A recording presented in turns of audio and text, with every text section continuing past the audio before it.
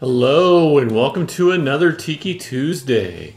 I'm Brian Miller and tonight we are going to have a ton of fun creating an all-new Tiki mug design. So that's always exciting. We only get to do that a few times a year, so always a good time. Tonight we're going to be having a cocktail from the great Tiki drink book. And tonight's cocktail is the Blue Hawaiian. It's been a while since we've done that one, Blue Hawaiian. We can check that out. It's got pineapple juice, blue curacao, golden rum, cream of coconut, and you can always throw a lime or a piece of pineapple or something in there if you've got it. But it's a sweet but subtle cocktail. Not too alcohol forward, but you can always add an extra shot if you want.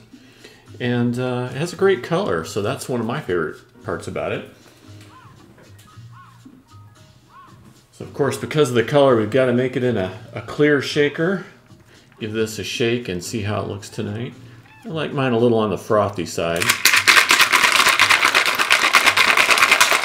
Shake it up real good. Oh yeah, there we go. And we're going to serve that up in a vintage Shriner's glass tonight. Aren't those guys cute with their fez hats on? Wanted to, again, just a clear glass so that we could see the color of the cocktail tonight. So I thought it'd be a good way to do it. Let's check that out. Oh yeah, look at that. Looks great. The Blue Hawaiian. Oh man, you can't go wrong with that. So, cheers to all of you. Happy Tiki Tuesday. Hope you're having a great time. Grab a cold beverage and sit back, and we're going to design a Tiki mug. My stir stick is a little too long for this one.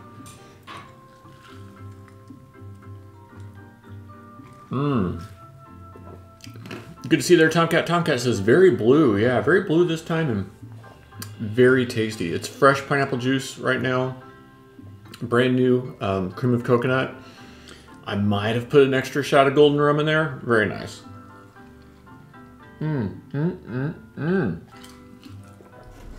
Oh man, that's good. So good. Well, I hope you've got a tasty cold beverage tonight. Let's crack open the sketchbook. And this is a sketch I did, gosh, I don't know, months ago now. Whitney says, reminds me of Baby Yoda cookies. Gosh, I don't know. It's been several months since I put this in the sketchbook. But, you know, I did the Octo Tiki mug design, and that one kind of got put on hold. And then I did the Tipsy Rum Barrel mug for a tiki bar in Atlanta. And so this has been sitting in the sketchbook, and tonight we're going to get to it. So the idea with this one is that it's the Witch Doctor's Potion. Maybe the Witch Doctor's Brew. I don't know which one.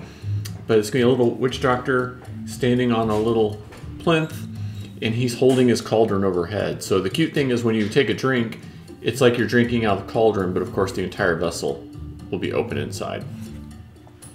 Whitney says, having some Rogue Dead Guy whiskey and generic Coke Zero. Tomcat says, the color reminds me of the elephant-looking player in Java's band. I don't remember his name. Size Noodles! Oh, was it Max Rebo, Whitney? Now I don't remember. It could be. I could be wrong. It happens from time to time, every day. So yeah, Max Rebo, Size Noodles. Now I don't remember. So as I did this mug design, I sketched out a couple of different ideas for the Witch Doctor's mask. And I kind of had this epiphany the other day. And, okay. It's trying to block you, Whitney, because it says you're using profanity, but I don't think you are, so there we go. Tomcat says, looks like Whitney's right. Oh, good. Glad to hear that. And there you go. Ooh, see, bing, bang, walla, walla, bing, bang. Perfect. Yeah, it wanted to block it because you used the word bang. That's kind of funny. But I thought, why don't we use all three? Why don't we use all three of these? So let's take a look at the design.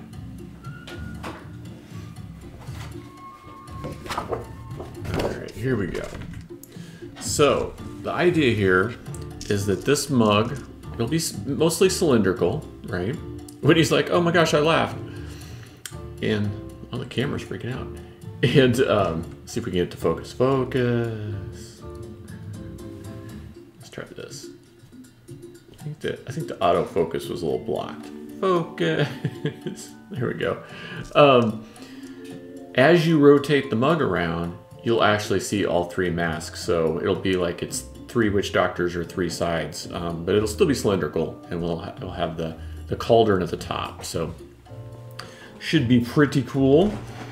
And that way we can do sort of like, you know, I wanted one that's sort of like almost got a mad, crazy smile, and one that's got like a little bit of a turned down face, and then one that's like really super angry looking. So that way they're all unique. Let's see which of these brush pins looks the best tonight. So we've got one whiskey and Coke, and we've got any other beverages tonight? No? So I've got the Blue Hawaiian. Wendy's having whiskey and Coke. All right, let me know what you guys are drinking tonight.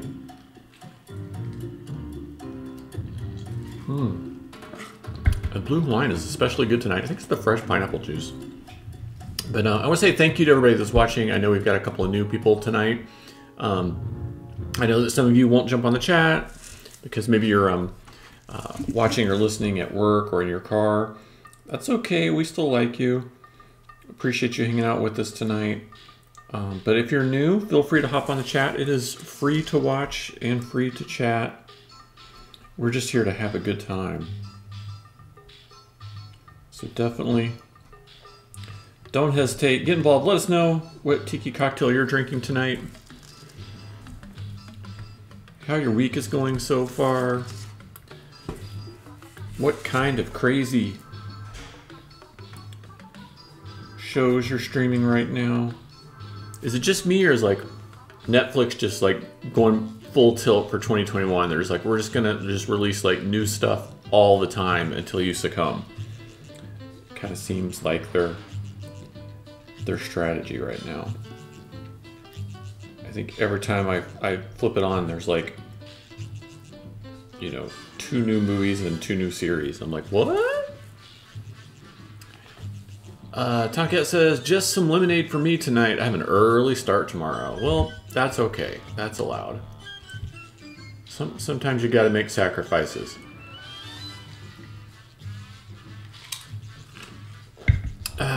Like me. I didn't have a happy hour cocktail earlier. Well, I had one happy hour cocktail earlier, so that I could participate in Tiki Tuesday. See, it's all about sacrifice. Lots and lots of sacrifice. Just for you guys. I'm doing it all for you guys.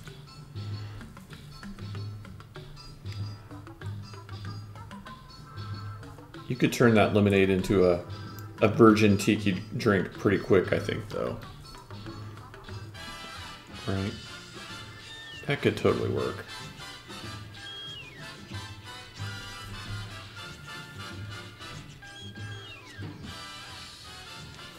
Alright, so I'm going to get it started on these guys. Probably going to do a pretty thick outline for like sort of the surround of each mug, and then we'll get the more detailed pins out to do some of the inner detail pieces. And then if there's time, we'll grab the markers and do some shading. But pretty excited about this Witch Doctor's Potion idea. I think this could be really cool when we get this one made. So I am working with a new company to produce the Tiki mugs. I can't really say much about it yet. I'll have to wait till they're ready to talk about it. But, you know, theoretically, a lot of the things that I'm designing on here, you know, are going to be produced in the future, so that's good news. And then no real update on the Tipsy Rum Barrel yet. We're kind of disappointed, but I've asked Tiki Farm for an update. I haven't really heard back from them, so I know they were maybe moving their offices or something, so who knows, with COVID it could be taking longer for them to sort of get into their new spot. I'm not sure, but you know, we'll deal with it as best we can. But hopefully we'll have some news sooner rather than later. That'd be nice. Quench Press says, aloha, mahalo. Right back at you, buddy. Good to see you. Hope you're off to a good start this week. Enjoying yourself. Man, let me tell you, the fresh pineapple and coconut is the key to that blue Hawaiian. Man, that's good. So tasty. So what do you guys think? Should we come up with names for the 3 different witch doctors here? I mean, it can't be like Eenie, Meenie, and Mo or anything like that, but I think we could probably come up with some names for them. Maybe something Polynesian inspired. Might be cool. Let me know what you guys think.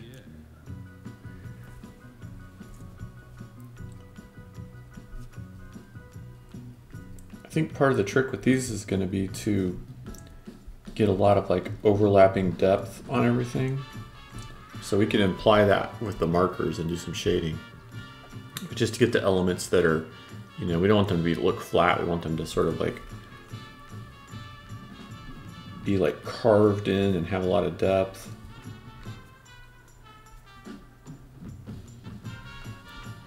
I think that'll just give it a really nice look. So what are you drinking tonight, Quench? I think we've got quite the variety of beverages going here tonight. Everything from whiskey and Coke to lemonade. Everything in between.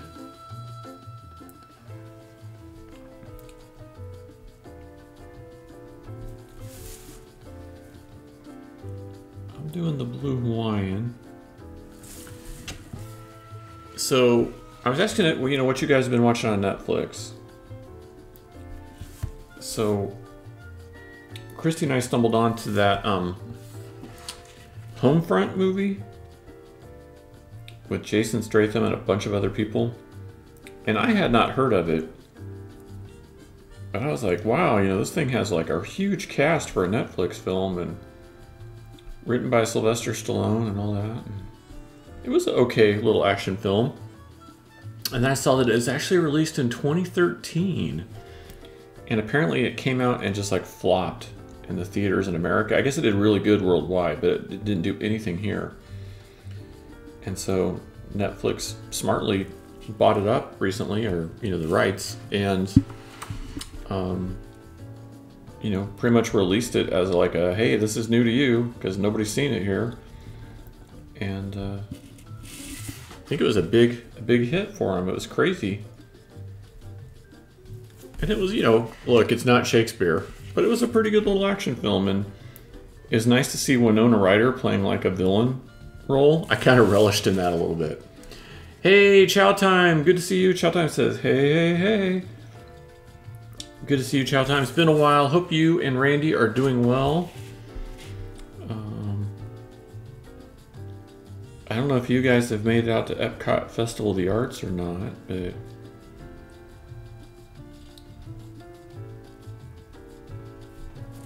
I know my buddy Danny was out there, I think last weekend, and I haven't. No one said anything to me about it, but I'd heard maybe they were going to have my new Empire Strikes Back artwork there, so I have to watch out for that one. Tomcat says, just posted something on Discord, Tiki carving by Pierre Mosley at Undertow this Sunday. Oh, that sounds cool. And Christy will be out of town, so that might be something I could do. But at Undertow Phoenix, I don't know, man, that's a pretty small space. I would imagine it has to already be sold out.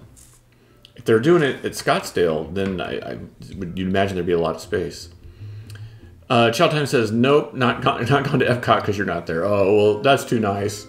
You know, I can't even be mad about it, but no one, I have received zero contact or phone calls or emails or anything this year. So I don't know if they're just doing everything different because of COVID. I don't know anything. And when I tried to inquire about it in December, you know, none of my emails or messages were returned. So I don't know. I was hoping to continue my streak. I've been invited to all of them up till now, but I guess whoever at either Acme or Disney, you know, maybe I wasn't at the top of their mind this year. So I don't know. Very sad. Very sad. I will not dwell on it. But thank you, Chow. Tomcat redeemed to hydrate. Cheers to you.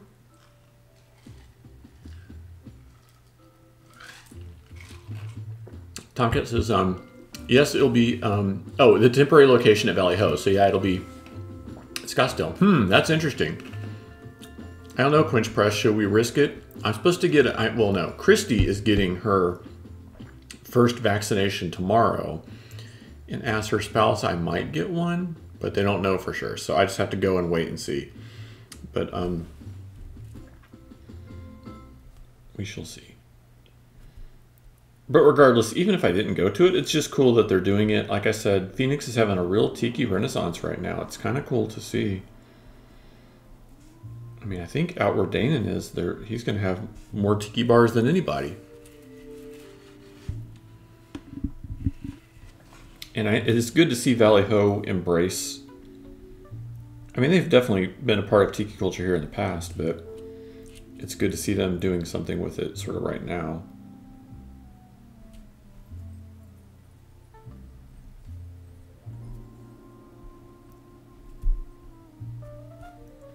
So there's going to be a ton of shading and stuff to do to this one when these are all outlined, but I think we'll just get them all outlined first, maybe.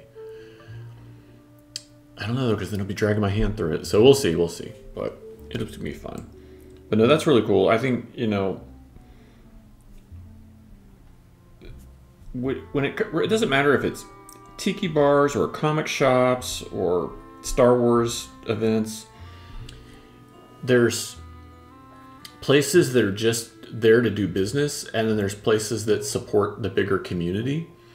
And I like that, to see that Undertow and Valley Ho, you know, obviously it's good for their business, but they're really seem to be making an effort at supporting and growing the tiki community. And I think there's something noble about that. You know, they're giving back as they're, you know, asking the fans to support them. So pretty cool, really. Gotta dig that.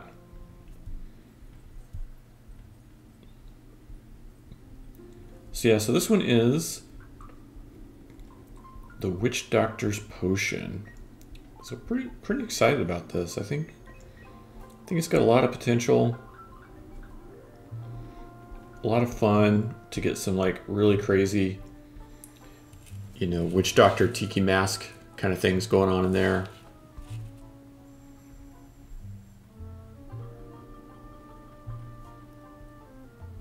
Although I gotta tell you guys, I'm really just dying to get this Tipsy Rum Barrel thing all finalized and going, but you know, some people warned me. They said this tiki stuff, it all takes a lot longer than you think, and they were right.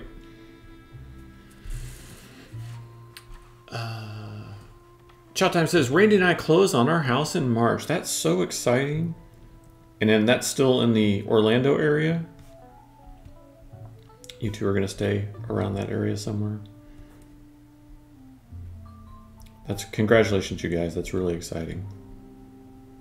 Kudos to you. I think that should get like a round of cheers from everybody. So cheers to Chow Time and Randy on your home.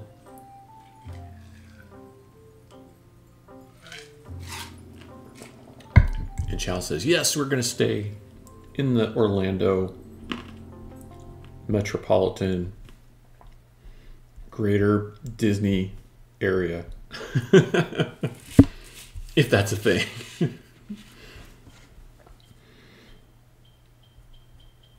So what do you guys think about the news that Jungle Cruise is getting some of the scenes doing a makeover? Try to maybe get rid of a little bit of the some of the less respectful depictions of certain cultures, I guess is the best way to put it. Chow Time says the new house has solar panels, an insulated garage, and a fire pit. Wow, that sounds awesome. I mean, as a car guy, the insulated garage thing sounds really appealing to me, you know. At our old place, I had a swamp cooler in the garage. That was pretty nice, but one of our neighbors had like real air conditioning in his garage. And I was like, wow. In Phoenix? Are you kidding me? Like that's the dream right there, man.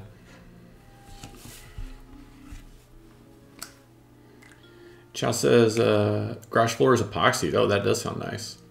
Randy says, I'm converting the garage into the Clark and Dagger office. Awesome. Congratulations, guys. I mean, every time I look at your Etsy, your Clark and Dagger Etsy, it looks like it's going really well. So congratulations to you.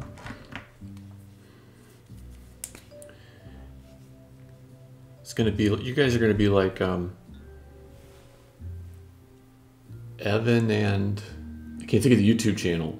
Evan and somebody, I can't think of her name, where they're always doing all their projects out in their garage.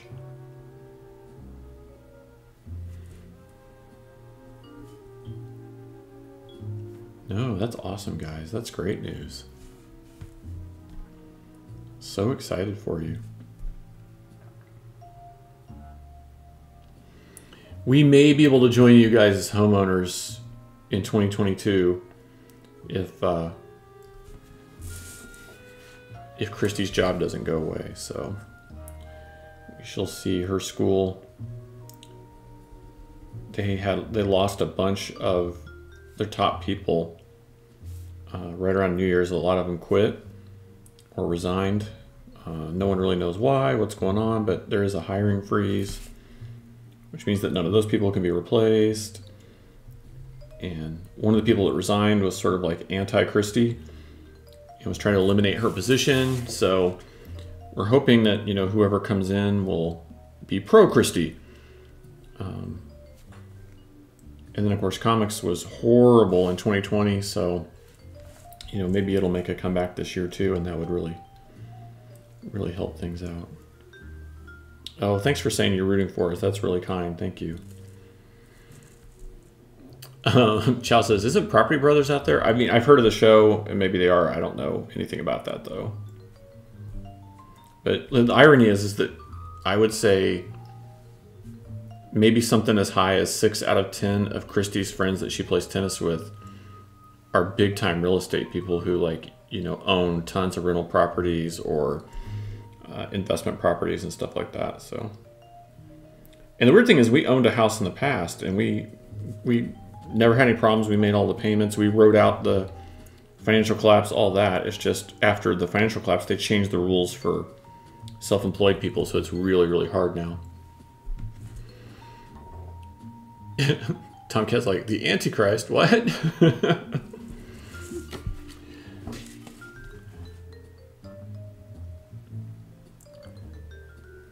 So I gotta tell you guys that on Netflix, Christy and I started the Winx show, Fate, whatever it's called, whatever they're calling it, but it's, you know, the old I don't know, what was it? What was the cartoon and toys and stuff called in the late 90s, early 2000s? The Winx Adventures, Winx something. Now they made a live action out of that, and it's like it's like Harry Potter meets Mean Girls or something, and it's like just the right amount of like magic and witchcraft and like catty women that Christy's like hooked. She's like hooked in. So we're checking that one out. I think Winx Club is maybe what the cartoon was called. I don't remember. I never saw it, but it's just funny that there's like a live action series now, and it's all like super serious and stuff.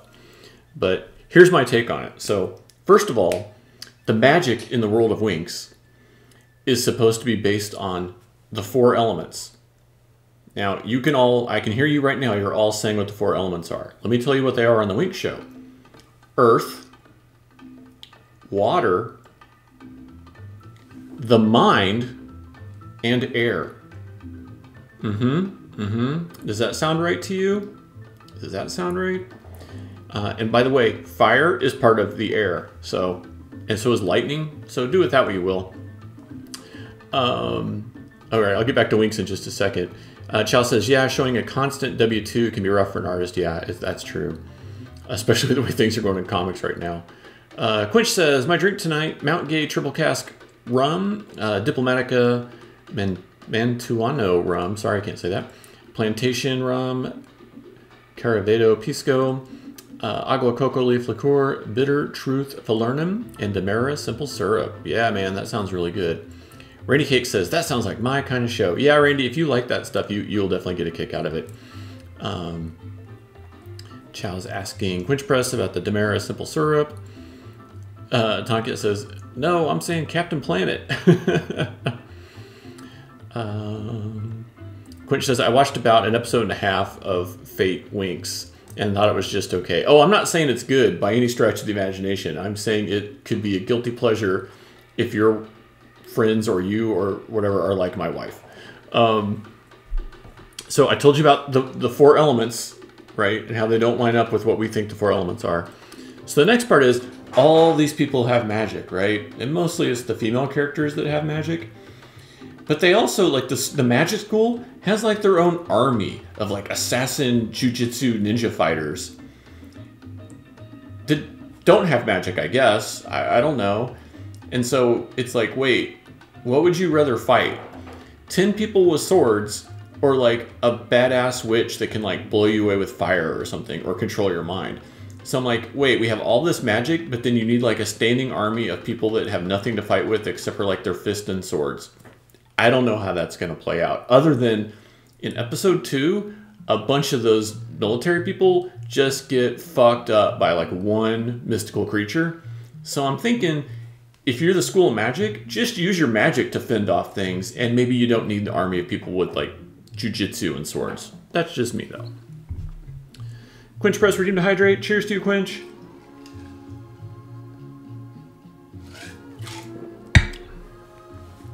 And so, of course, the blonde girl, she's a princess. Yeah.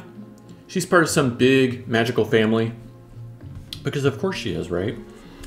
And it's all sorts of like slutty romance and hookups and all this stuff. So Christy's really into it, of course. And so the first thing you got to know about Winx is there's lots and lots of British accents in the show. You got your upper class British accents and your lower class British accents. And they go on and on and on from there, right? And then there's the one American accent girl. And she's like the star of the show, of course. And then you get like one guy from Downton Abbey for the girls to swoon over. So that part's good. But again, if you like Harry Potter and you like Mean Girls, you're probably going to like Winx. Chow Time says, are you drinking the blue milk tonight? Sort of. I'm having a blue Hawaiian tonight. And it's got the real cream of coconut in it, so it's like blue milk. And I would say if they serve this at Galaxy's Edge, that's all I'd be drinking all the time, man.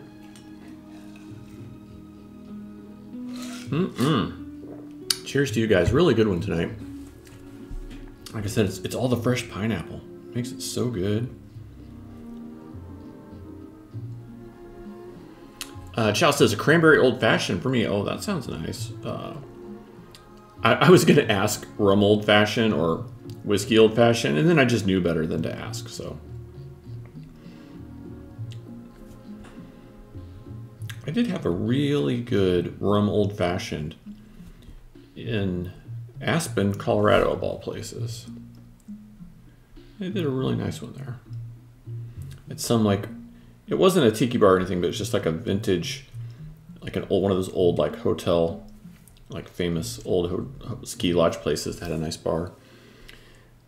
The tiki joints in Aspen were kind of just meh.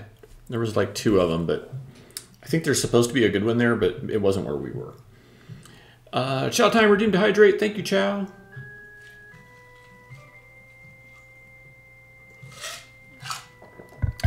Quinchpress says, I made the Demerara simple syrup. It's just equal parts sugar and water, and you get the Demerara from Amazon. And he's put the link in there for you. Very thoughtful, very thoughtful.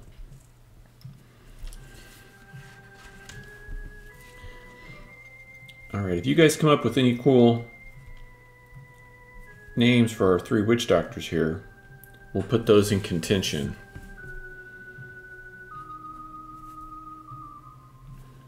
I'm still just doing the rough inks. I think once we get into the shading and stuff, this is going to start to look pretty cool though.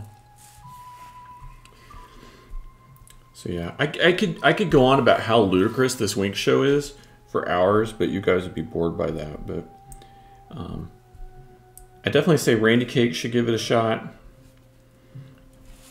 I mean, I don't want to be sexist, but I think, you know, any of the female viewers, if you like sort of like period romance kind of stuff mixed in with Harry Potter, you'll probably be okay with it.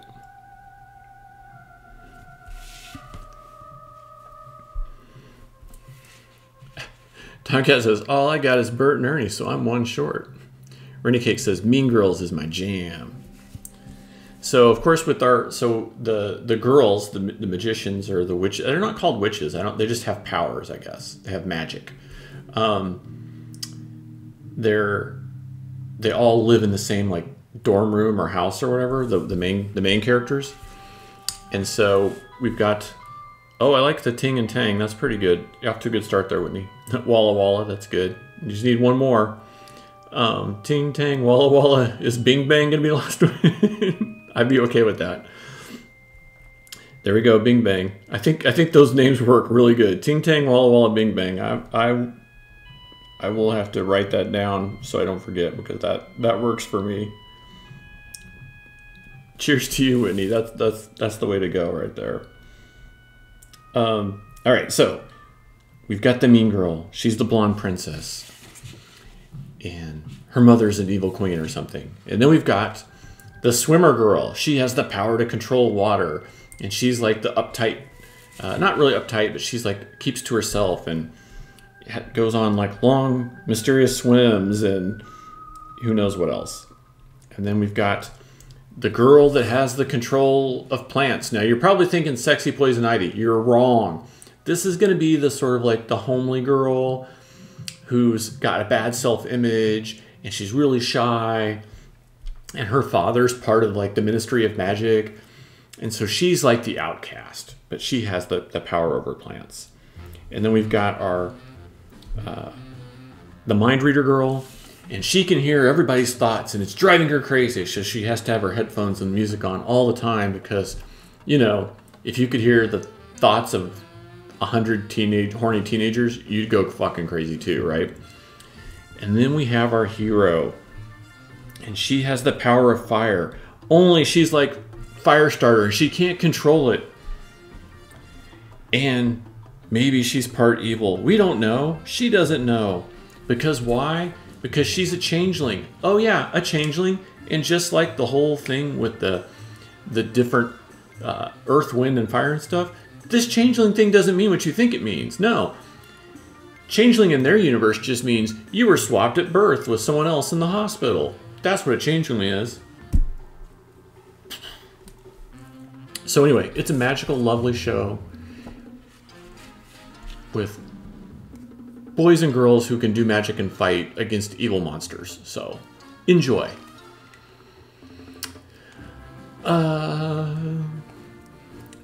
Shouttime says yes. Ready Cake says yes. They're both loving the name. Winnie says, I'm supposed to say that Katie suggested the names after I posted the lyrics. Yeah, I think that was perfectly done, Whitney and Katie. Well played, you two. She's too busy knitting Bernie Sanders mittens to suggest it herself. Also good. I know, I think we've already seen like a Bernie Sanders enamel pins. I saw a sketch of a tiki mug. I don't think they're really going to make it because by the time it got made, everybody would be over it, but I thought it was funny. Quinch says, bring the water to a low boil. This is how to make the Demerara simple syrup.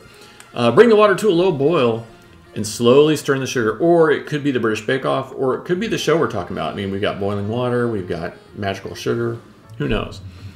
Stir until dissolved. Let cool. Bottle. Add just a little alcohol to increase the shelf life.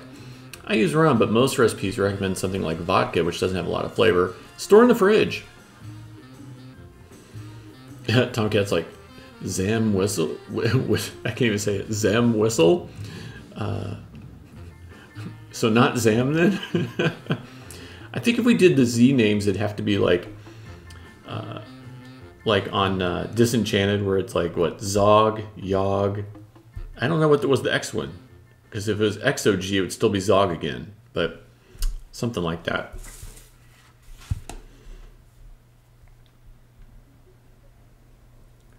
Disenchanted Season 3. I know some people are liking it more than others. I saw a really good thing on the internet about it today, though, that just basically said, Disenchanted Season 3 is a mess, and I love it all the more for it. And I kind of think that's how I'm feeling about it this season. I'm like, you know, it's on Netflix. They probably know it's their last season. The backgrounds are just spectacularly beautifully done this season. I don't know how I feel about the whole, like, King Zog being mad thing. It's kind of annoying. Like, it gets a little obnoxious, but they're definitely, like, playing with all the tropes from the past 2 seasons and bringing back lots of Easter eggs and characters and lots of self-referential stuff about how they're just making it up as they go and everything.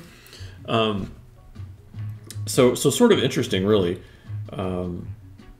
Looks like Quinch Press has finished it. I'm still watching the season, so I don't know how it ends. He says it ends on a cliffhanger, though. Well, I don't know, man. I mean, you know, Netflix, they're usually pretty brutal about that, like 3 seasons and out stuff. But being that this is like a Matt Groening thing, you know, maybe they'll keep it going. Who knows? Quinch says the madness thing definitely got old. Yeah, I think so too, Quinch. That's really the only part. I mean, I get what they're going for, but that's kind of the only part that's been annoying to me. But I like that they're bringing back some other characters. Unicorn Dab! Thank you, let's do this. Thanks for slapping a sticker and starting us off on our new run towards the sticker party. Thank you, man. So yeah, I've been enjoying it.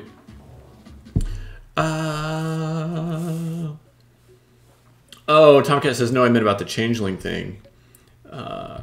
Zam was the changeling bounty hunter that they chased through Coruscant. Yeah, I knew who Zam was. I thought you were just saying Zam as one of the names for the Tiki, the witch doctors, but now I get it. Yeah, I was like, I know who Zam is, but I didn't know what you were referring to. Yeah, Zam. Yeah, like the whole thing with like a changeling is someone who swapped at birth. Like, that's not what people think a changeling is. I don't think so. Whatever. Chowtime says Cobra Kai. You know, that's one I still haven't watched, but I know everyone and their dog is watching it, and I have to do a Cobra Kai sketch this week or next week, so I'll have to get into it. Quinch says Cloud Abrada and Nick2 or Ricky Tiki Tavi. Those are also good ones. Also good. Tomcat's like, oh good, I was worried you didn't know who Zam was. Funny. I'm sure that Joe Crony has drawn Zam and I've colored Zam, so no worries there. Whitney says, I haven't watched the 3rd season yet, but soon. Yeah, I mean, I'm digging it. It's not perfect by any means, but I do think it's beautiful to look at. Like, they've just really perfected their style, their visual style for that. So that's been one of my favorite parts of it. For sure. For sure. I like you're like, oh, I don't think you know who Zam was. I was like I get most of the references. I mean, I got the Blade Runner reference last week.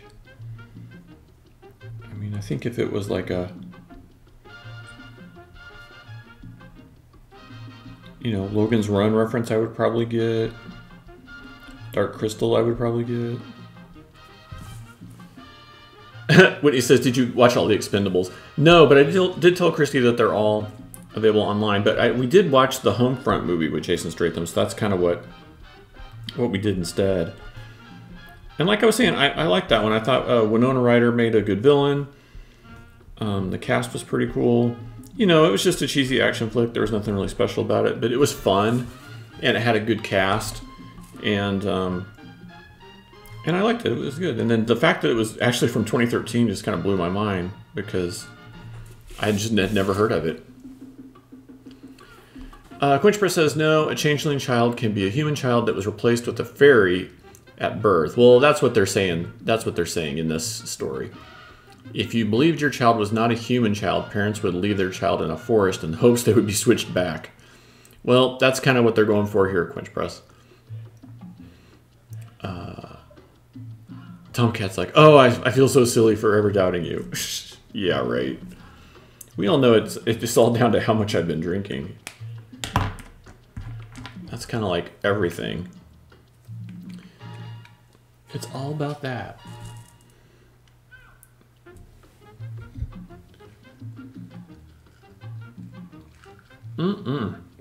Oh, thanks. Tomcat redeemed hydrate. Thank you, Tomcat. Cheers to you.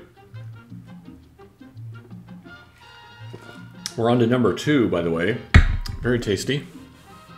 Oh, man. So good. So good.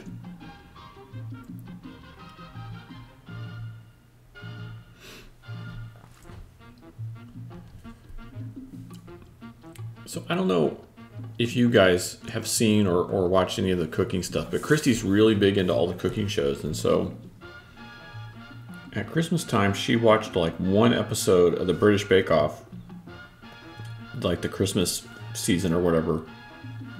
And she's like, no, this isn't for me. And I was kind of surprised. I was like, really? Kind of thought that would be for her.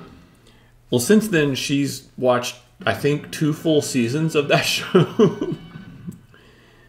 And it's getting ready to start like a 3rd. So it was for her after all. Chow time redeemed to hydrate. Cheers to you.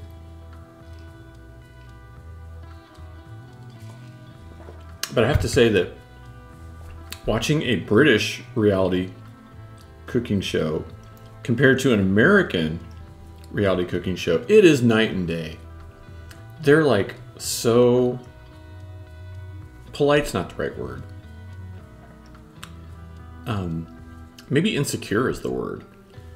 Like, all the British bakers, for the most part, seem to be like, you know, kind of humble and insecure and just happy to be there. And, like, you don't ever see them talk smack about their opponents, even if maybe they want to. And they're all like, you know, when the other person does good, it's all very congratulatory and stuff. And even if it's fake, it's like really good sportsmanship. And I was telling Christy, I was like, you should watch this instead of the American cooking competition shows. Because the American shows, it's all like, you know, I will destroy you in the kitchen with my great cooking. You will suffer at the hands of my pots and pans. You know, and then they're all like, but then of course in the American shows, they're like, well, what are you going to do with the prize money? They're like, I'm going to give it all to a charity, you know, or I'm going to take my mother on a world cruise or something like that. So it's all this like super machismo, and then like a lot of like showing off, like, you know, what a great person you are. But I'm like, but the cooking is like secondary to all of that showy kind of stuff. Where on the British show, it seems to be like, hey, can you actually cook this thing? Okay, you're good. Oh, you can't? Bye-bye. And like, that's kind of it. The drama is in the actual, like, you know, the ability to like bake and make the thing you're supposed to make. And they're judged on how well they did, you know, how well they completed the recipe, not like what kind of smack they can talk or what kind of like bullshit they can get away with the judges. So it's kind of interesting. Quench Press says they use that changeling thing in Outlander. The main character, who is from the future, tries to save a child that was left in a tree overnight because the parents believed it was a changeling child, and then it comes back to haunt her a few episodes later. Wow. All right. Well, I'm going to backpedal then on my complaining about the way they're using the word changeling. I'll just say fantasy sci-fi versus like space sci-fi. Quench says Ted Lasso got renewed for season 3, even though season 2 just started filming. I think that's great news. I loved that show. I'm trying to get Christy to watch it. She hasn't watched it yet, but I really enjoyed Ted Lasso. I'm not a sports person. I don't watch ESPN. You know, I go to Christy's tennis meets. I like that because she's doing it, but like I'm not into sports, not at all. And you don't have to like sports to like Ted Lasso, because it's really not about soccer. It's about the characters and the team and all the struggles they're going through. And they make you, you know, care about these characters. and they give the characters stakes, and they're not two-dimensional. And I was really impressed with that show, so I'm very excited to hear they're doing more seasons. And being from Kansas City, there are so many hilarious faux Kansas City products in that show, like t-shirts and hats and things like that, that they're not real, but if you're from there, you know what they're alluding to. So that was kind of entertaining for me too.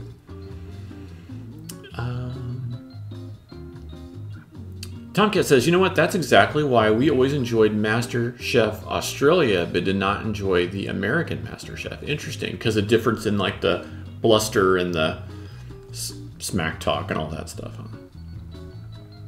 I get that, man. I totally get that.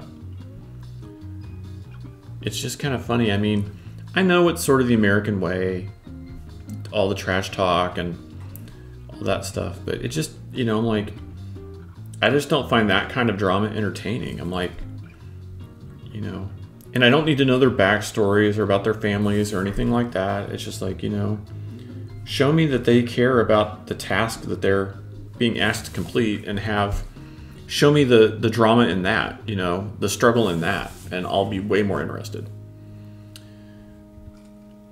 Chow time, redeemed to hydrate. Cheers to you, Chow.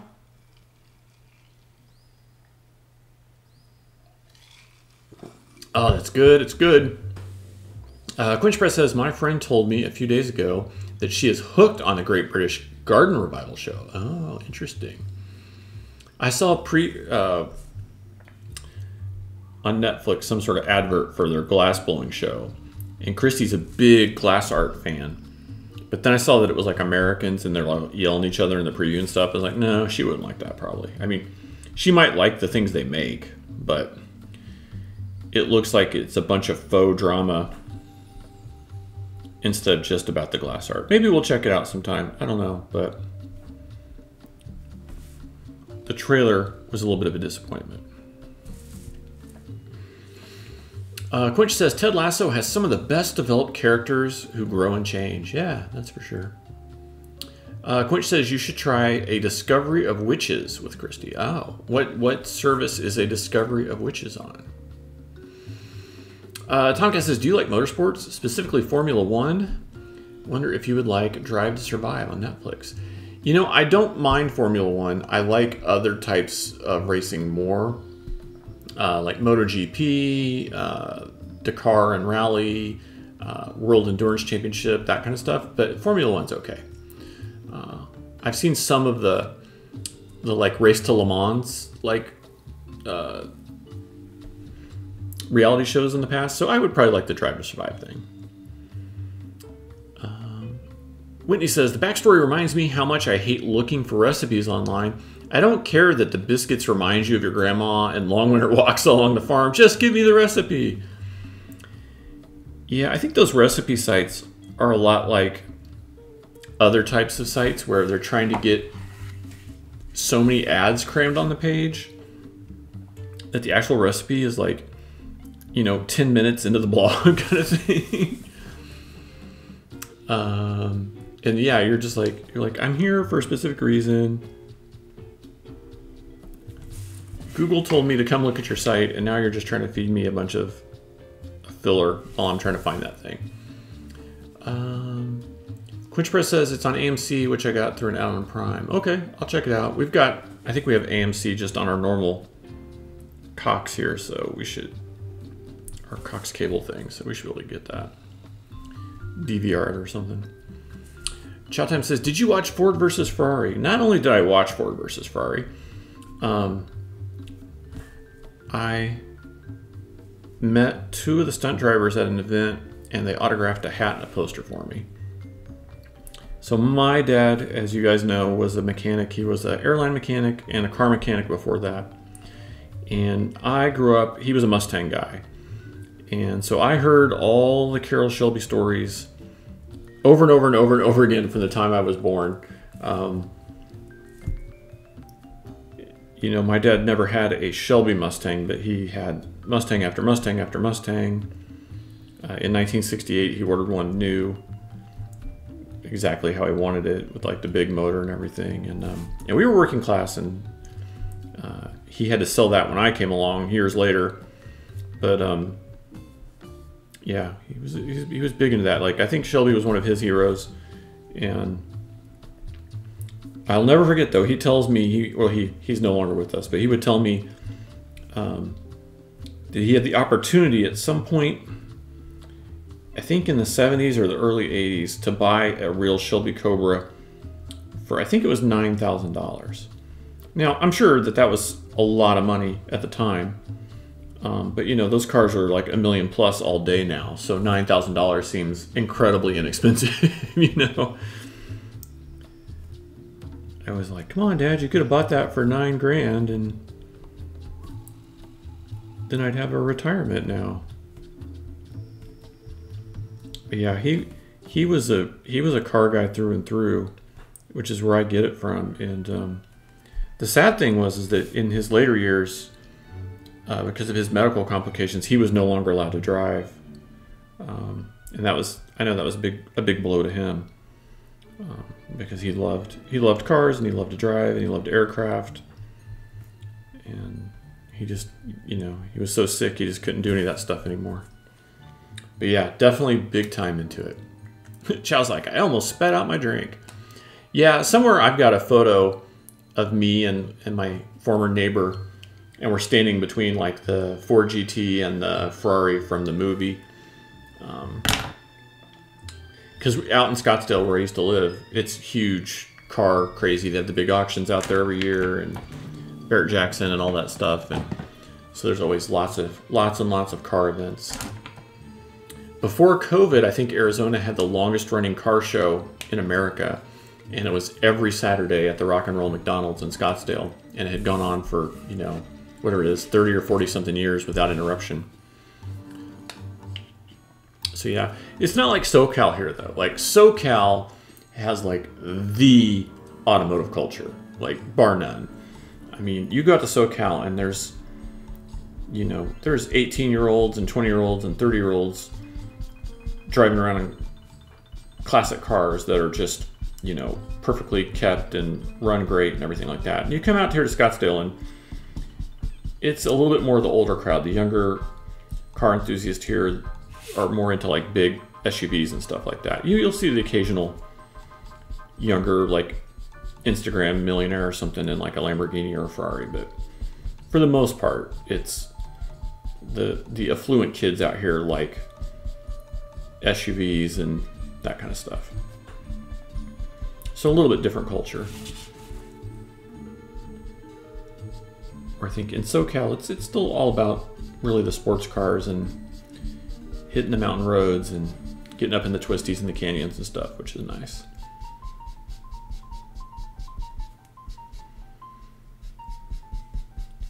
But yeah, chow time. Like, next time we all get to meet up in Orlando, I'll tell you some car stories for sure.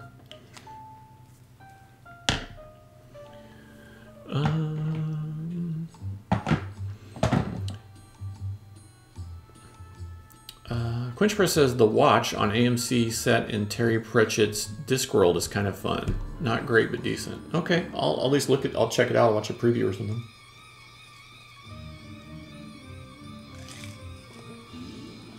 Oh man, so tasty. All right, let's grab some markers. Start putting some details on these guys. What do we want to do here? Let's start just by getting some shape. Let's get some shape into just the sort of the cylindricalness of the mugs. Chowtime says, I still want that 69 Mustang. Gotta go John Wick. So, my dad, I can't even count the number of Mustangs that he had before and after I was born. And other like Ford cars too. He would have like an old Cougar or an old, oh gosh, what was their big, it doesn't matter. He would just have all their big engine cars and stuff. But my first car was a 66 Mustang. And so he had bought it as pretty run down. And we spent about, he gave it to me, I think when I was 14. And we spent just 2 years like doing the body work, and he rebuilt the motor and all that stuff. So it was a lot of fun. While it lasted, it did get T-boned pretty hardcore, but that's what happens when you're 16 and you're driving a 300 plus horsepower vintage car. I think my first speeding ticket in that car was for 125 in a 55 zone. So yeah, that was pretty much how things started for me.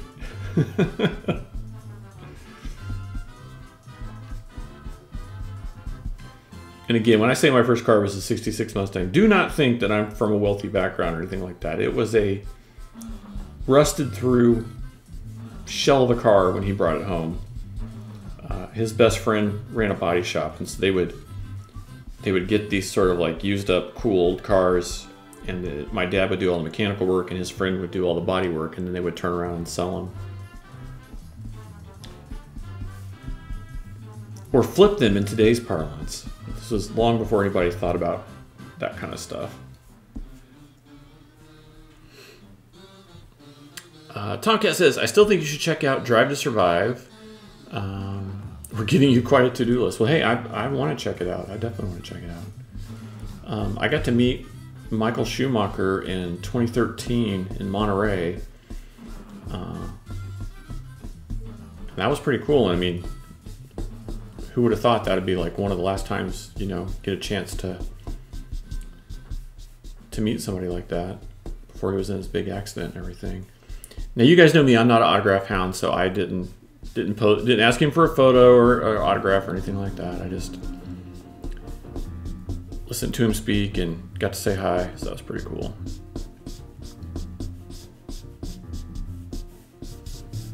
But that Monterey event, that's like Comic-Con. It used to be so inexpensive, and now it's just kind of blown up and gotten crazy. Quinch Press says, I went back to the free Booters Foster for the cocktail number 2. A slight change, though, using Elijah Craig bourbon this week instead of Maker's Mark 46. That does sound good. It does sound very good. Christy was going to pick up some Woodford Reserve bourbon, because I drink a lot of Maker's Mark, and I was like, just grab a Bullet or a Woodford or just something so I've got a little something different, so I'm not having the same thing all the time. And she accidentally got the Woodford Rye instead of the bourbon. And, I'm not the biggest rye fan. I mean, it's good in certain cocktails, Sazerac or something like that. But, I think I do like just regular bourbon a little bit more than a lot of rye. But I'd say that, the Woodford Rye is not bad. Like, I liked it better than some of the other ryes that I've had. And, while I still think I like bourbon better, it gives me a little just something different to put in the mix. So kind of like the Elijah Craig, you got something when you got your go-to, but then you got something else, which is kind of nice. Chow Time says Elijah Craig is a solid pour. Yep, that's true. Yeah, and I do agree with you, Chow. Sazerac Rye is awesome. I don't know that I've had Old Elk though, but yeah, Sazerac is good. I like Sazerac a lot. And I don't dislike the Woodford Rye. It's good, but it's not great. We'll put it that way.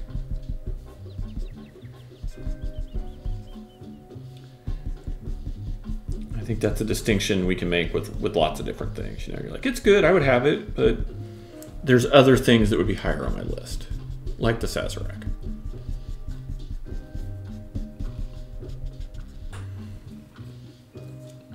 Yeah, I haven't had an Old Elk either, and neither's Quinch Press, so that'll be one to check out for sure.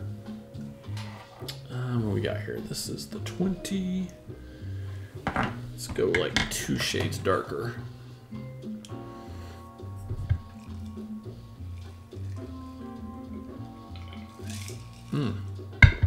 So tasty. So tasty. All right, so let's get start to get some shadow worked in here. I really want there to be a lot of like the visual look of like overlapping elements. I think that's something that'll be important for this. So, because these tiki mugs, it's more of like an embossed look when they get made. And so the more you can give the impression of like some overlapping elements, the more you get that like sense of depth to the sculpt, where you can't really, you can't really have a lot of depth of surface in a lot of places. Just it gets too complicated for the mold to release and everything. So the more we can apply it with some like, overlap and some subtle areas of depth, the better. Because that's kind of what brings it to life. We really want the mask, the witch doctor's mask, to really feel like it's like out in front of his body, and I think that's going to be the key thing.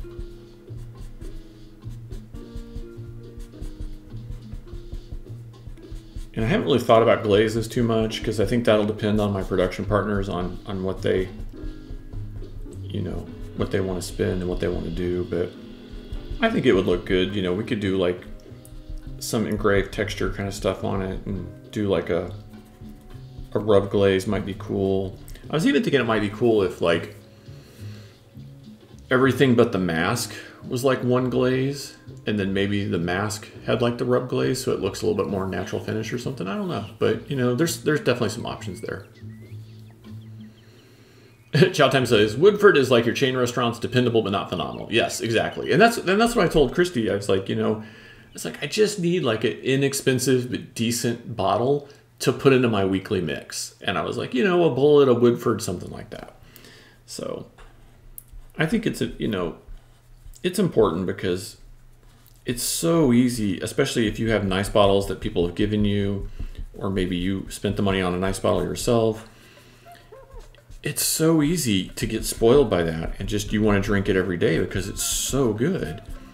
And I'm just not in a position where I can afford to replace like $100 or $200 bottle of something every couple of weeks. So I'm like, let's mix in the $20, $30, and $40 bottles in there too. Quinch Press says, I have a Whistle Pig Piggyback Rye 6-year, lip service rye, and my favorite is the Malahat Spirits Rye.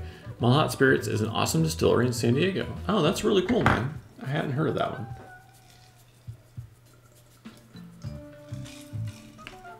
That's really cool.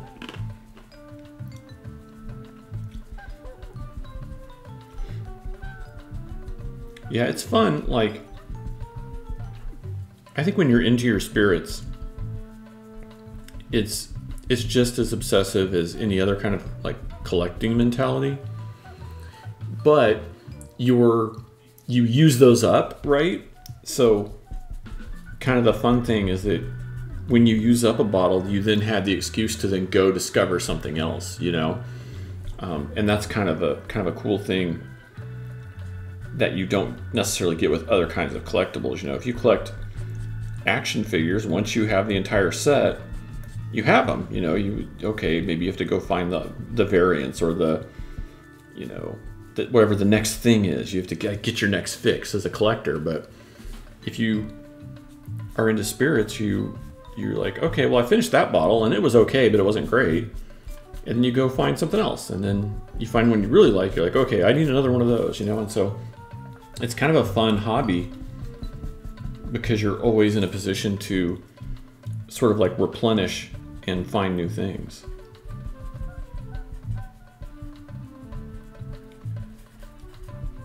And I don't think there's a lot of hobbies like that,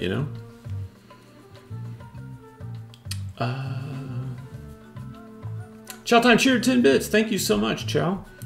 Chow Time says, my whiskey collection went from 1 bottle to like 20 since COVID. Yeah, at Christmas time, I think a lot of people got me alcohol, just had it shipped to me.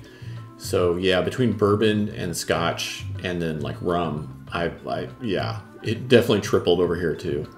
Chow says, bourbon is another animal though. Oh, I love bourbon. I love it so much.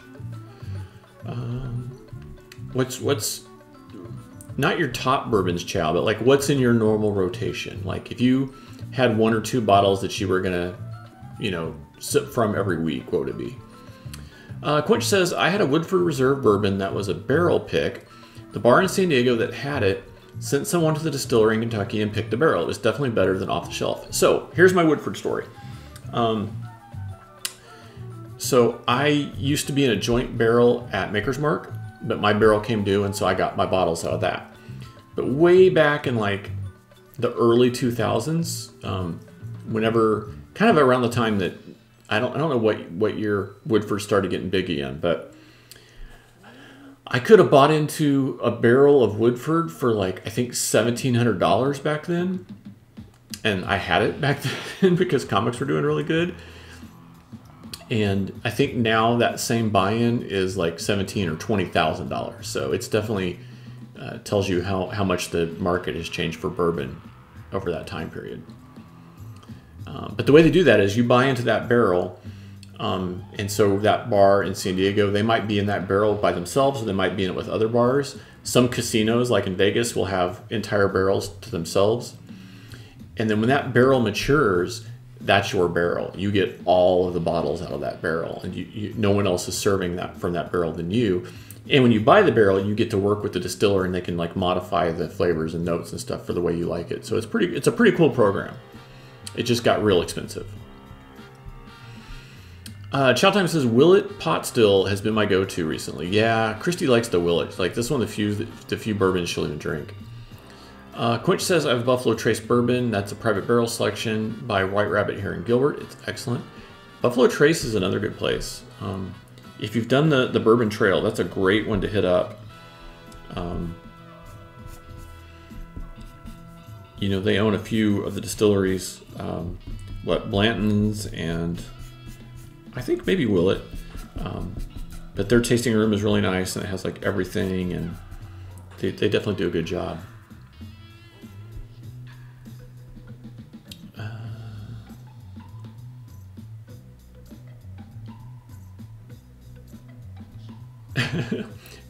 Tomcat says, from 1 to 20, shouldn't it be the other way because of COVID? And Chow's like, not when some of these run for $200 to $300 in the secondary market. And Quinch says he still hasn't had Willet. Yeah, I forgot which distillery it was, but they were talking about how some of these bottles are so limited that, you know, they're going up in price 1 or 2 weeks after they've been released. It's like that fast, and it's pretty crazy, you know. It's pretty nuts. And there's definitely collectors out there with much deeper pockets than I'll ever have, and so I just am lucky to get what I get. Chow says, I scored a Eagle Rare and a Blanton's Barrel Selects. Nice. Now, what do you guys think about Angel's Envy? Because I know it's technically a blend. It's not a pure bourbon, but it's so popular, and it seems like the greater marketplace doesn't care that it's a blend. Let me know what you think about that, because I find that to be quite interesting myself.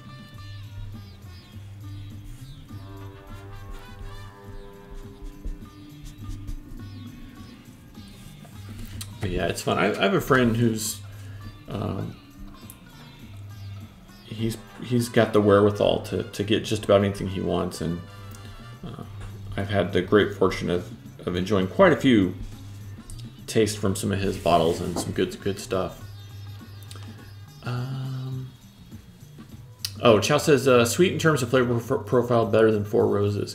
Now, Chow, which Four Roses do you like? Because I find that their normal bottle is not my favorite, but some of their single cask, and I know they have 4 varieties of single cask, and I don't remember what the 4 are right now, but of the 4, there's one of those that I do really enjoy. It's like, for my flavor palette, you know, better than the rest.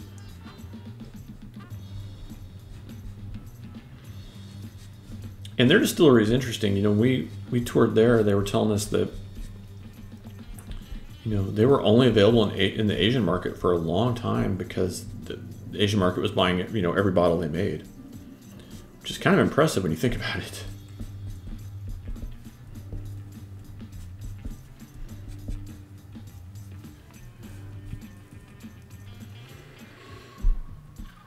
Quinch says, I've had some Pappy Van Winkle 12. I just shared a pour with someone, just a bit more than a taste, but for what it cost, I was happy to try it for free. Yeah, I think when we did the whiskey tour or the bourbon tour, the bourbon trail. One of the local places had it, and they had it at a fairly reasonable cost per shot. And so we got to try. I don't know if it was the 12. I don't remember which age it was, but it was good stuff. I mean, who knows if it lives up to the hype or not when you're just having one taste of it, but it was good.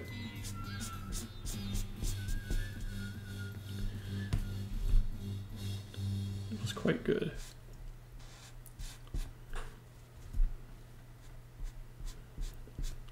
And on the rum side, I haven't really been to too many rum distilleries. I know we did Mount Gay in Barbados. I was trying to think if I'd done any others. I think, in Jamaica, yeah, I think we did Appleton. But that's really it. So I'm definitely behind in terms of like rum.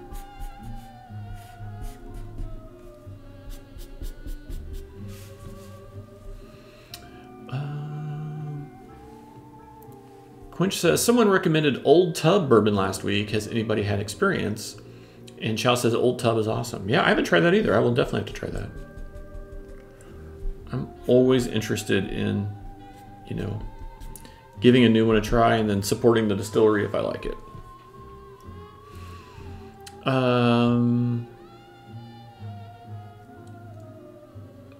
Chow says, the nose is oak and nuts. I love that bourbon. One of my tops for the price. Oh, okay. Well, definitely sounds like it's worth checking out then. See, that's what we like. Good recommendations. That's what Tiki Tuesday is all about. All right. Let's do...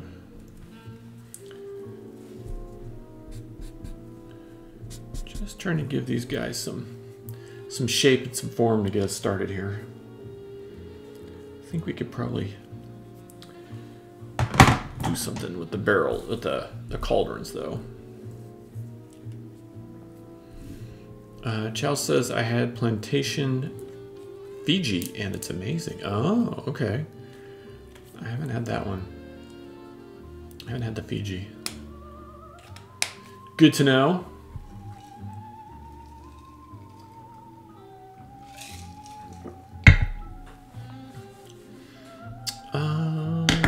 Quinch Press says, what does he say? Quinch Press says, the Malhat Spirits that I mentioned earlier is primarily a rum distillery. It's the only rum distillery I've been to. I'd love to go to Appleton though. I have an Appleton 12-year rare cask right now. That's my favorite sipping rum. And Chow says he's not been to Appleton either. Yeah, we were in Jamaica years and years and years ago, and the all-inclusive resort we were at, you had like your own open bar in your room, and it was stocked with like all the Appleton stuff, and then you could go and do a tour of Appleton. Now I'm sure the open bar thing, it sounds great, and it was great, but I mean, what a clever marketing exercise, because if you figure they're turning X% of the people staying there into purchases, so it probably works out pretty good for them.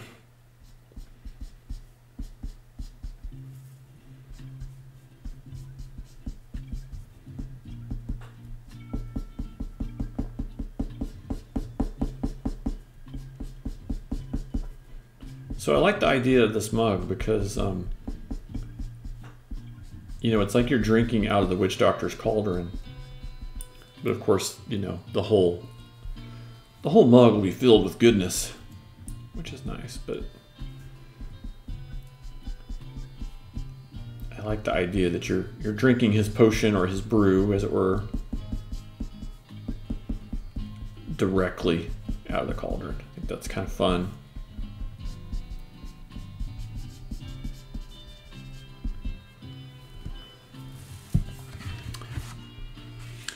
Appleton's pretty good, Chow. I think, I wasn't sure if it would live up to the hype, and I haven't had it recently, but at least at the time I had it, it was good. And it kind of goes for, I mean, not stupid crazy money, but I mean, they definitely have some expensive bottles. Now, back when we went, they did not have US distribution yet, and so you had to buy it there and bring it back. And I think now you can get it here. It's just expensive.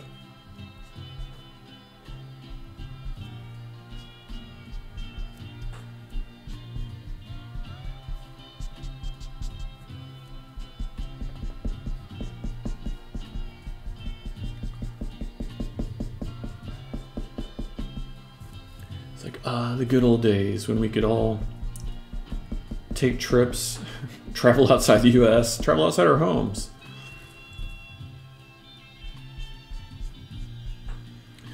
Quinch Press. Oh, Chell says, I really want to try Balvenie. Oh, you haven't had Balvenie? Oh, yeah, you must. You must. I had a friend that introduced me to that years ago. So here's what I'd say about Balvenie. Just avoid the 15. It's not anything special. The 21 is my favorite of theirs. I don't know that I've had any. I might have had a taste of one older, but the 21 is really, really good.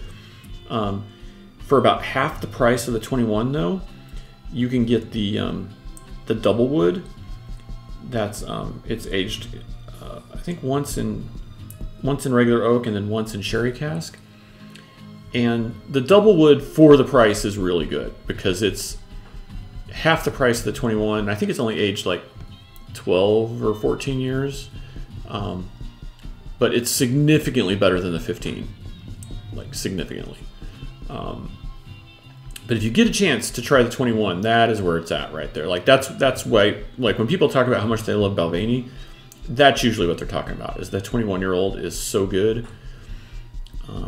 It's probably my favorite Speyside Scotch for sure. I would say that, and like Aberlour is up there pretty high, but the Balvenie 21 is really hard to beat. And then if you haven't had an Aberlour or an Akatoshin, a little bit different flavor profiles. They may not be for you, but if you find one you like, they're pretty special.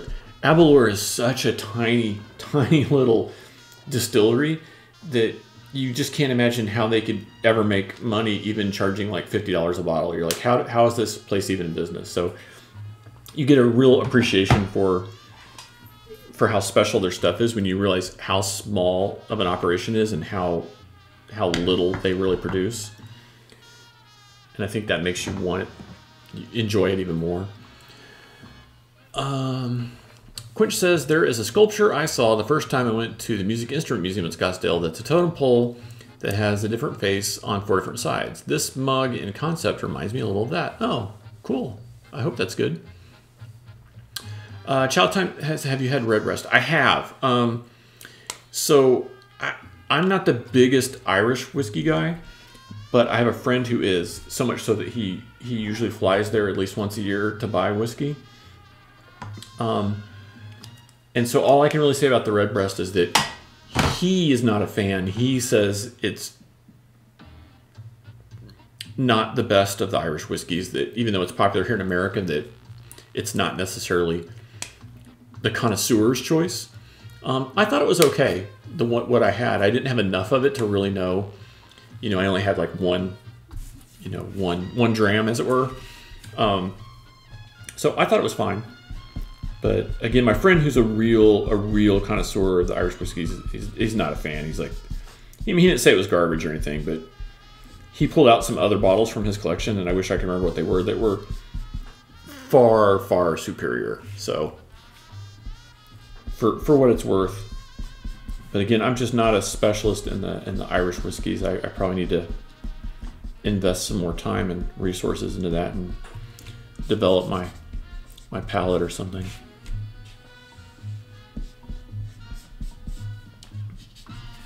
But my former neighbor, he's really into golf, and he's a pilot for private planes, and so he has one client that they would fly over there, every year to play St. Andrews and buy whiskey. So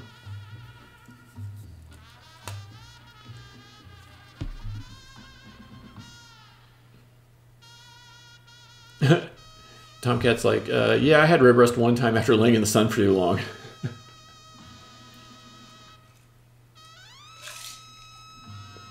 Chow says, tastes more like bourbon. To me, the nose is like toffee. I can see that. Quench Press says, Appleton is awesome. I had some Appleton Undertow that was really smooth, but I was so into funky rums at the time. I feel like it was just a solid sipping rum at the time. Really nice, just not what I wanted that night.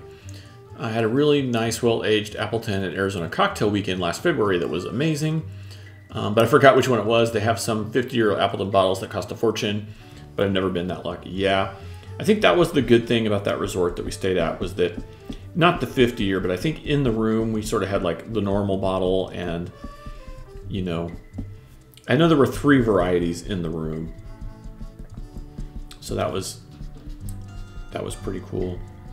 And the funny thing is, it was all-inclusive resort, and so it was very rum-centric and lots of fruity drinks and stuff, but they had like a piano bar that you could go to at night, and the piano bar had like, I think almost every variety of Johnny Walker. And I'm not the biggest Johnny Walker fan, but a friend that was with me kind of knew what the prices were on the bottles. And again, it's all-inclusive, so it doesn't cost anything to drink at the bar. And my friend was like, well, we're just going to, I don't remember, is the blue or the black one the most expensive? I don't know, whatever the most expensive Johnny Walker, not the most, but you know, of the 3 or 4 main ones. And so he's like, we'll just keep hitting off that one all night long.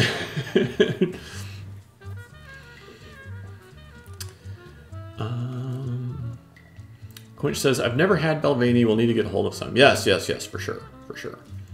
Yeah, it's if you like Speyside, it's in my opinion one of the best. Chow says, you know, sometimes I'm not a fan of the age. Redbreast 12 is better than 15. The 15 was so smooth, and the finish was like vodka with no bite. Oh, I hear what you're saying there.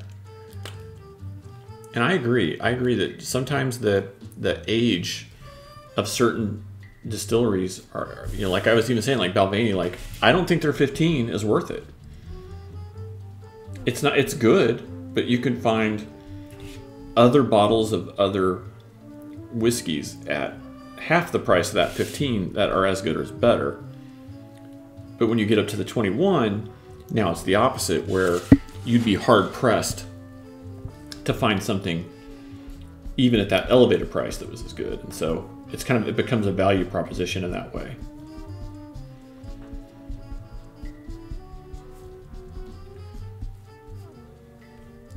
I see there's a hydrate popping up. Give me just a second to do some of the shading on this cauldron here, and we'll hit that up.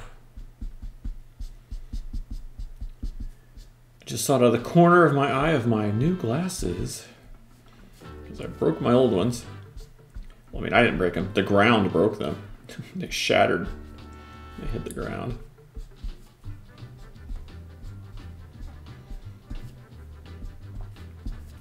There you go. It's not looking too bad. Quench says, there's an Irish whiskey liquor called the Knot. That stuff messes me up. Tomcat redeemed to hydrate. Thank you, Tomcat. Look, we're getting down there.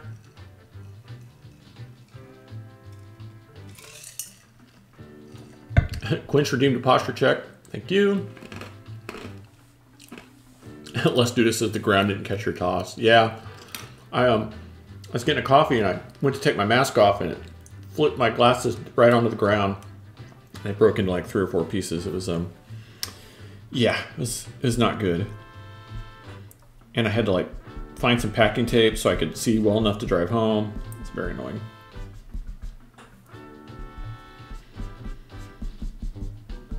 It's a crowded coffee shop and I'm having to like put my mask back on and walk in there and ask the barista if they had any tape. It was very, very hilarious.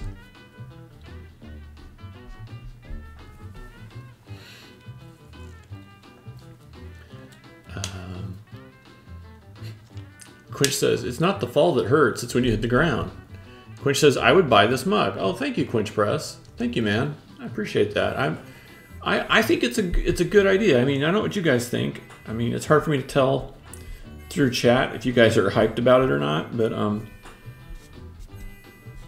think it's a solid concept, you know? I mean, if I was at a bar and I saw this and like, oh, you get to drink out of the cauldron, that kind of seems kind of cool, you know? I mean, You guys know I like those kind of like clever idea kind of things like that.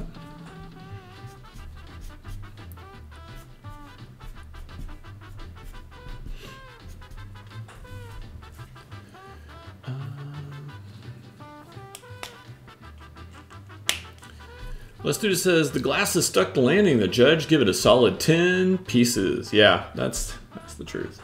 These are a little loose. They're brand new. I just got them in the mail, but I'm gonna have to get them to fit a little bit better. But otherwise, I think they're gonna be okay.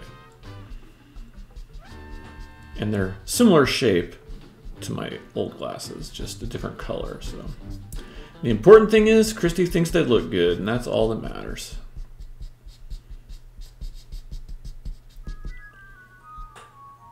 And I don't mind wearing my contacts, but after a few weeks, I was definitely ready to have some glasses again. Tomcat says, should we do an Irish whiskey tasting for Lord Sean's birthday on St. Patrick's Day? Well, I think we should, although I don't know what Christy will drink, because I don't think she'll drink any of that. She's mostly like just beer and vodka. That's about it. I've got her into some of the tiki cocktails. Like she loves this blue Hawaiian because it's really smooth. It's not alcohol forward unless you decide to add extra shot or two to it. So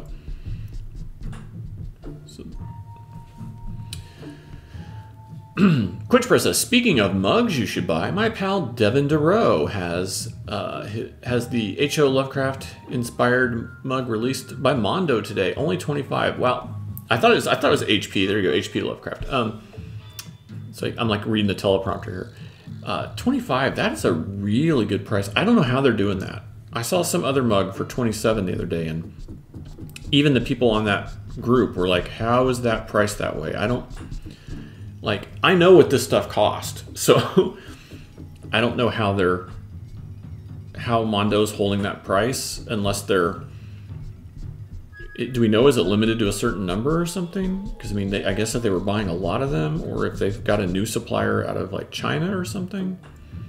Yeah, that's a really, I mean, they could really disrupt the market if they can start offering mugs at that price, because really all the decent mugs have been, you know, $40 and up. So that's real interesting.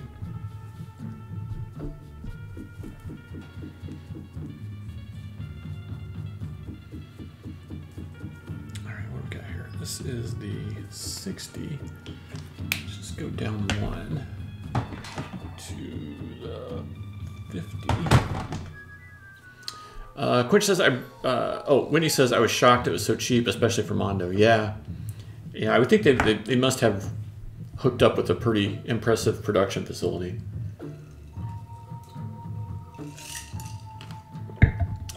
Quinch says, I bought their Rocketeer mug at $35 too. Still not a bad price, really. And I like the sculpt on that one. I think it's pretty cool looking.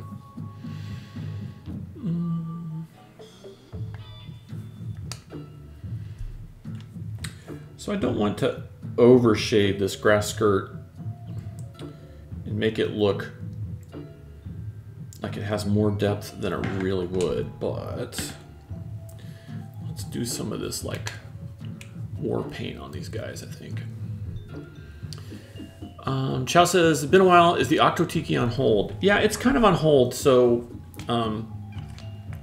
first of all, the Tipsy Rum Barrel, I keep being told that I'm going to get an update on that, and I have not got an update on that yet.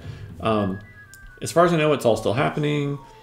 Right before Christmas, they had like a 3D, a final 3D sculpt, and they were putting it on the 3D printer. And that's the last I've heard. And I know that Tiki Farm was maybe like moving their office. And so there was going to be some sort of a delay. And I was originally supposed to know like January 15th or 17th or something. And still no word and no response to emails. So we'll see what's going on with that. The Octo Tiki will most likely be made by the new production partners that I've been talking about. I can't say who they are yet. That'll be their announcement to make. But this one I'm drawing tonight, the Witch Doctor's Potion and the Octo Tiki. I'll be revising the Octo Tiki a little bit, but those will both be going to them. And then they'll make the decision about, which one they're going to make first and all that kind of stuff. but we should have announcements to be made in the, the coming months, weeks, months. I've definitely found out that all this Tiki mug stuff really moves a lot slower than I ever imagined, but it will happen. It will happen. The Octo Tiki is going to happen in some way, shape, or form. What I decided was there was no way I could do a Kickstarter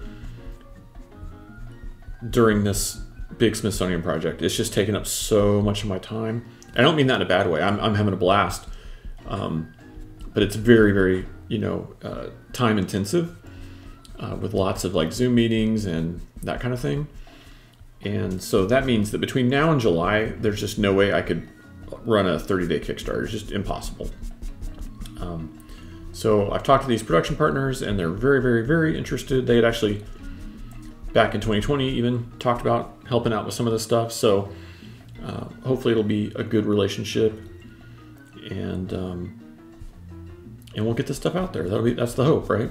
So they have a track record with other Tiki mugs. They're really connected in the Tiki mug community. And I also know them through some other properties and stuff that I don't know if I don't know what I can say. So, but regardless, these things will be coming. So right now the idea is just to get some of the things that have been in my sketchbook drawn up and to them so that they can start making some decisions on, which things they want to move forward with and at what sort of pace. So hopefully that's all going to mean good things moving forward. We hope. And look, at the end of the day, if something doesn't happen, then we'll kickstart it. I won't be able to do anything like that until the fall. Because this Smithsonian thing is it's too big of a honor and a responsibility to screw up. And I've done enough Kickstarters that I know that it's a full-time job for 30 days. And I know that either the Smithsonian project would suffer or the Kickstarter would suffer, or maybe they both suffer. So I'm just trying to find alternative ways to get these things done. And I think that these partners have, even though it probably means less money in my pocket, they're really connected in the Tiki community, and I think these mugs will reach a much wider audience working with them. Chow time. Oh, Let's Do It says they must be millennials. Just kidding. Nothing wrong with millennials.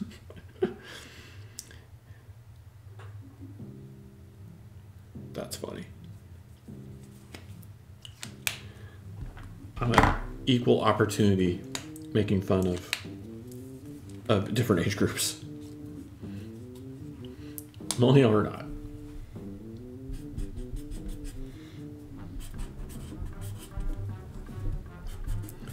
So hopefully this marker shading is just giving us an idea of kind of what the sculpt, we know it's going to be rounded, but sort of just like what some of the details might look like and that sort of thing. Because it's always a little hard to envision these things when it's just like a flat drawing, but you can start to just work in some of the little design elements and get it to come to life a little bit. Let's go.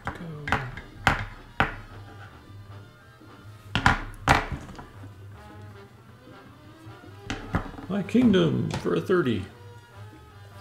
Quench Press says, so you're getting paid exposure. Oh, no, nothing like that. I don't do those deals. You know that. It's just, if they're going to, if they're going to be the ones that produce it, then they're going to have, to make their money back and stuff like that. So, versus if it was a Kickstarter, then, we raise the production cost ourselves. So that's all. But if I'm working with a partner who can have the expertise to get it produced and have the ordering on their website and ship it out to people and pack it and all that, and it means it all happens while I'm working on the Smithsonian project, then I think that's a good trade-off to make. Tomcat says, I just found out I'm a millennial. I don't know how to feel about it. That's pretty funny. Pretty funny.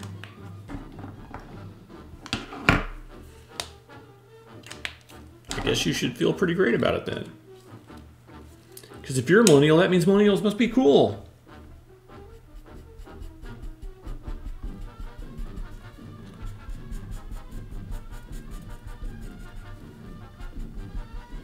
I'm having fun with this, man. I hope you guys are digging this one as much as I am. I kind of feel like this would be, you know, I'm always thinking about like what would be fun when you're at the tiki bar, you know, and I think the Tipsy Rum Barrel is one that would be fun, especially the more you drink, right? The more of those you have, the more entertaining that mug becomes because it's off kilter. And I kind of feel like this mug will fall into that same sort of category where, you know, the more you enjoy from it, in, you know, every time you pick it up, you could be holding it a different way and seeing one of the different masks, and then the more enjoyment you'll get out of it, you know. I mean, I guess that's the stuff I'm trying to think of when I'm doing these designs is, you know, not just creating like a tiki motif, but something that has like a fun factor or memorability is what it is, you know, something that you're like, oh man, that's so cool. I want to, you know, I want to have that. I want to interact with that.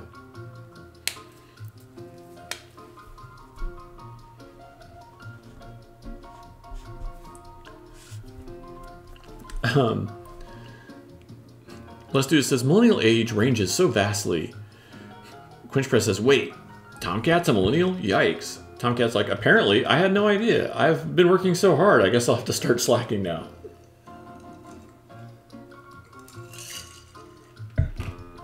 Pretty funny, Tomcat.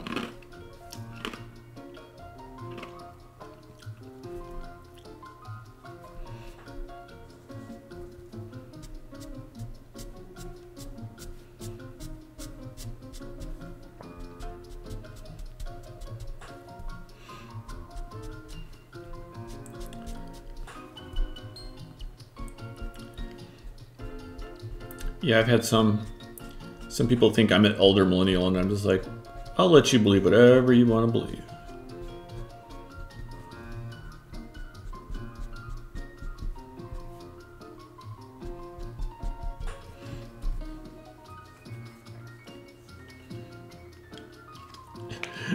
Let's do this is like, do you still have a relative's basement to move into? That's pretty funny. Especially if you knew Tomcat.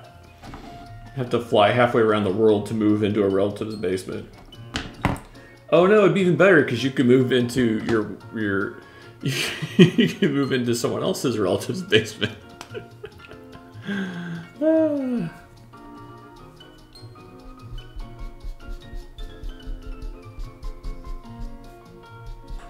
Could you imagine if you like just showed up at Lord Sean's parents and you're like, we're moving in.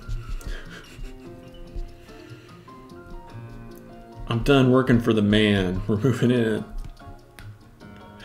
How would that go over, Lord Sean?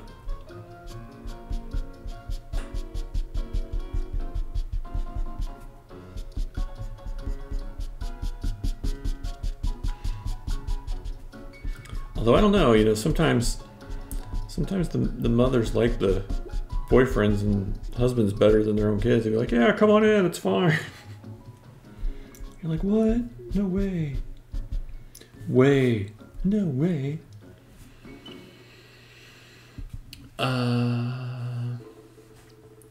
Tonka says, I don't think so. Maybe Christy's real estate friends can help me out and I can rent one. Quinch Press says, oh my gosh, who else is ready to pre-order this mug? Ah, you're too kind. You're too kind. You know, I've had this idea in my sketchbook forever. I think Quinch got here late, so Quinch has seen it. But some of you guys didn't see so this was the original like sketchbook entry, and so that's when I had the idea for the mug. And then I started working on what the mask would look like, and that's when I was like, well, why not just figure out a way to do all three? And so that brings us to where we are today. Like, as you spin the mug, you get to see all three of them. So yes, we can't wait till we can announce pre-orders. That would be fun. Tomcat's like, although as a millennial, the concept of paying rent is appalling to me. He's like, Brian, we are definitely not moving in with Lord Sean Stepmonster. Yeah, that's what I was thinking. I was like, I cannot imagine. It's not in my nature to like ever move back in with a family member, like unless I was completely destitute and had to. But yeah, I can't imagine whether it was my mother or Christy's mother. It was just like, no.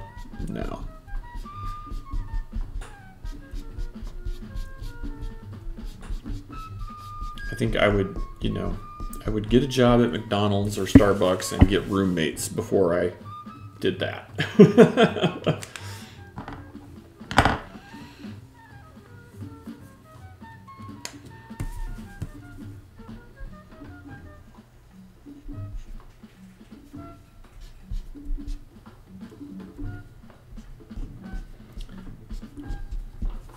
So what do you think, Quinch? Is this gonna be a winner? We got a winner on our hands.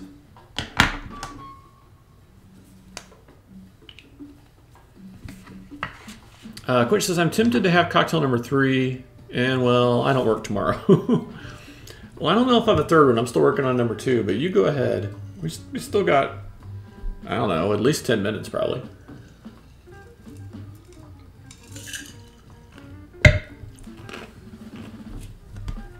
And it's not like you can't enjoy it when the stream ends, too. Who knows? Maybe we'll raid somebody and you can finish your cocktail while you're watching their stream.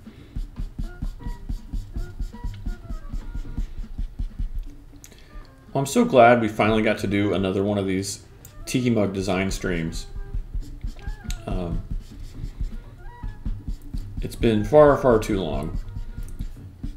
And I love all the normal Tiki art that we create here, but obviously these are really fun.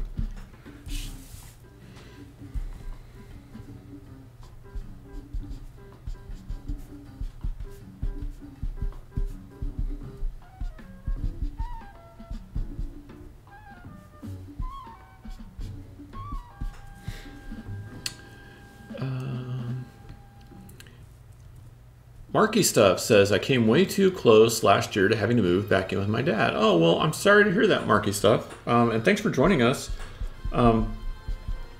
You're welcome to share or not. Was that like because of COVID and career situation kind of stuff due to COVID? Obviously, only answer if you want to.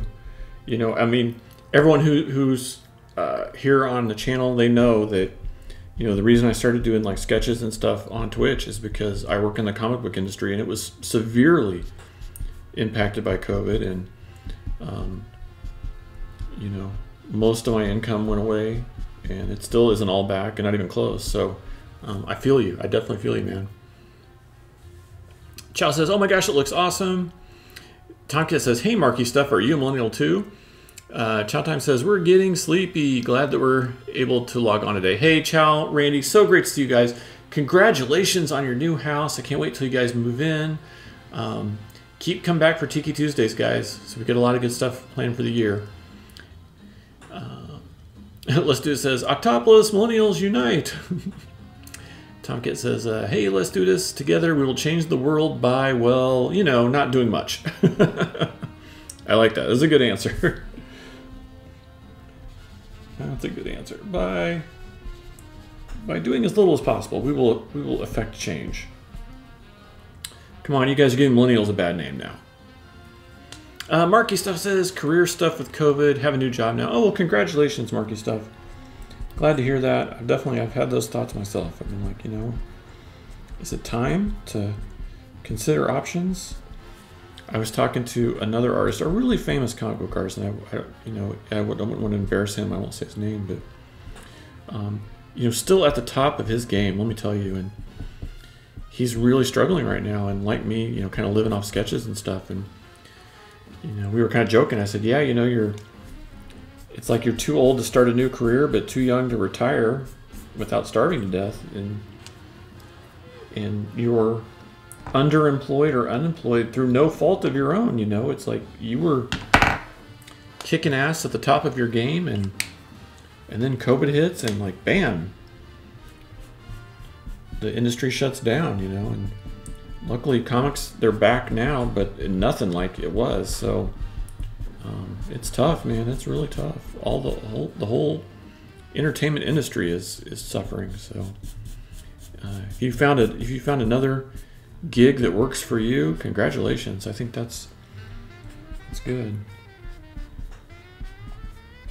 I've often wondered, I'm like, gosh, you know, if I wasn't making art, like what would I do? Would I try to go back and be a art director or graphic designer? I don't even know.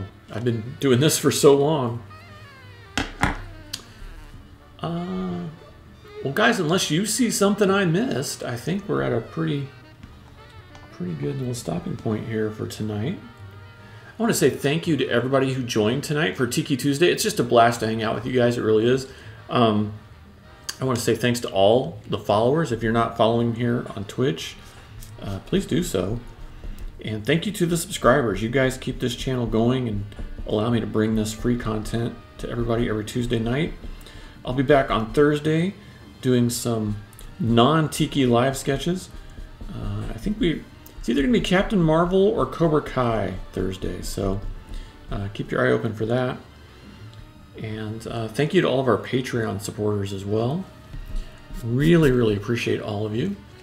Whitney says, I don't see the pre-order link. Yeah, I'm telling you, man, all this Tiki Mug stuff, it moves at a much, much, much slower pace, for sure. But speaking of pre-orders, my new Star Wars artwork is available to order right now on Dark Ink, and I'm going to give you guys the link right here, right now. So this is my new Empire Strikes Back art with Boba Fett's ship, Slave One, and Cloud City and everything, and it is called Bounty Collected. So let me put the link in here for that. There it is. Tomcat says, when will those ship? You know, I'm not sure, but I would imagine soon. They, you know, since it's not a Star Wars Celebration piece, so they probably have it in hand. So I would say, you know, sometime in February would be my guess. And then I do have 2 new Tiki pieces out. I have the Mystery Girl print. I know some of you already bought that. So please check that out. And if you bought one, please go to this link and leave a review. Please, please, please leave a review. I hate to beg, but we're seeing a lot of people coming to the site and looking at that piece and maybe even putting it in their cart and then not completing the transaction. And I think a lot of that has to do with the lack of reviews. We only have 1 review on that. And just think about, like, when you go to Amazon, all the different reviews you look at before you make a decision. Well, it's the same way on my website. So if you purchase something, you know, go back and leave a review. It really helps other people make that decision, especially if they don't know me personally. They might not even know if Octopolis is like a legitimate site and they're afraid to order or something. So those reviews really make a difference.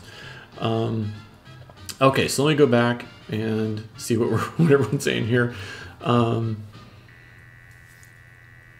Les Dude says, waiting for Tiki stuff takes time. The clock is Tiki talking. That's a good one, Les Dude. Tomcat says, Les Dude, you're on a roll. Quinch Press is going for cocktail number 3. 1/2 ounce of Mount Gay triple cask Diplomatica and Tempest Fugit creamed banana and some Cointreau and some Mikasa bitters. Very nice. Thanks for sharing the social links there, Quinch. If you're not following me on social media, please do so. Let's do this is like at Tomcat, haha, thanks. Brian is missing them all. I went back and got him. It's fine. Quinchper says he doesn't hate to beg. He keeps asking me to leave one. To be fair, I feel really guilty that I haven't yet. Yeah, it makes a difference. The reviews do make a difference. So please leave a review. It really does. Just go. It just takes a second. Just scroll to the bottom of the page of whichever print that you've bought, and there's a little button that says write a review, and it just takes a minute. So please, if you want to give back, it's a good way to give back. All right, let's take 30 seconds and we will run the credits.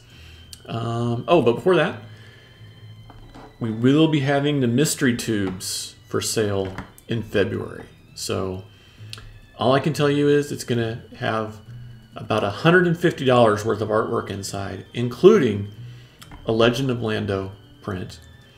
And it's going to be priced very, very, very competitively. You'll be happy with it. So stay tuned for that in February. Oh, Let's Do This cheered 5. You got in just under the wire in case the sticker didn't count. So let's just take 30 seconds to run the credits. We'll come back and we'll see about doing a raid.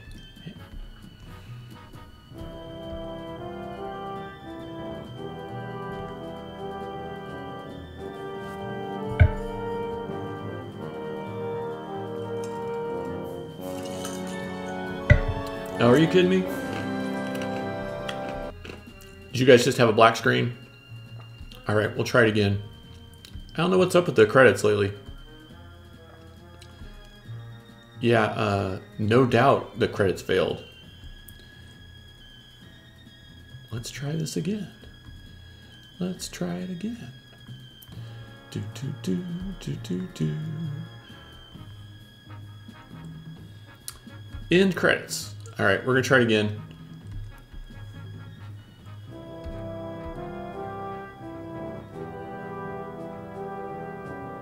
Yay, credits!